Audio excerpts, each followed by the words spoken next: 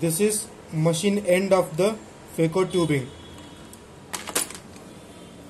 This is vacuum sensor cassette.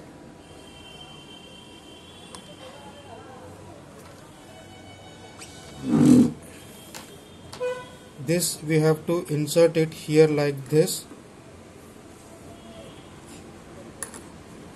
Then this is the irrigation line.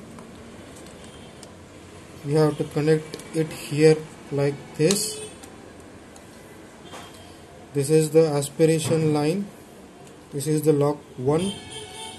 This is lock 2. We have to stretch the tubing over the wheel, and we have to fix it like this here. This is additional tubing for reflux. This is the reflux pinch wall. Now as you can see, this tubing is not properly fitted.